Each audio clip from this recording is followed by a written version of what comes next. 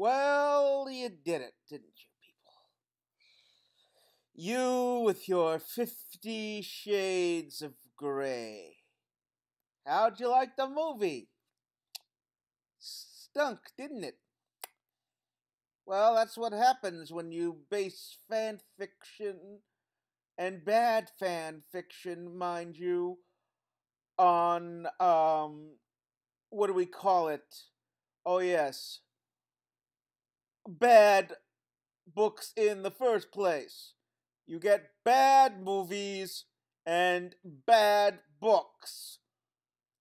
Not to mention, with the actor that you chose, us Once Upon a Time fans couldn't have, Jamie Dornan back for season 3 last year, but that's a whole other story. We're not getting into that. And also, I must say, I find it very disturbing that in a country which has so much domestic violence, that so many women are going to this where they willingly give over, where the main female in the book willingly allows herself to get hit and punched and whatever. Not that I've seen the movie or read the book.